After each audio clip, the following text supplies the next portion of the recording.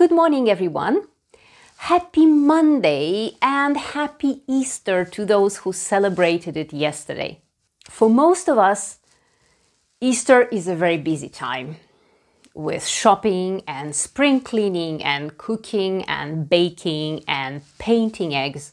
So we tend to forget that Easter is not all about chocolate bunnies and colorful eggs. Let's pause for a second and think about what the miracle of Easter means for your soul. I would like to include here a quote which says, "The very first Easter taught us this, that life never ends and love never dies."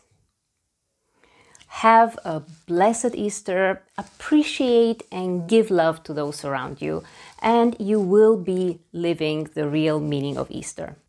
Happy Easter and all the best to you and to your loved ones. Until next Monday, bye!